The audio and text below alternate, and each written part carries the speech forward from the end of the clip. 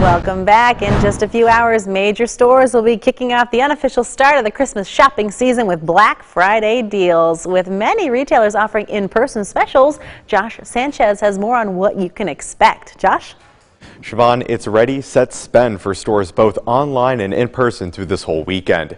A spokesperson with the Michigan Retailers Association tells me that despite shoppers seeing higher costs at stores and at the pump this year, store owners are expecting a good turnout. Now, over in Okemos, Meijer store director Ronald Colson says his store regularly has a full crew. While some employees are off for the holiday, shoppers can expect fully stocked shelves. Colson says the key for keeping up with demand is preparation and staging merchandise for overnight crews.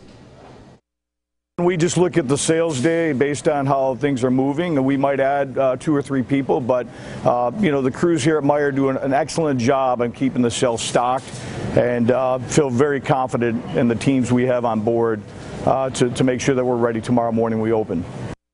Now, if you want to get an early jump on savings this year, many stores like Meijer are already letting people access Black Friday sales by shopping online.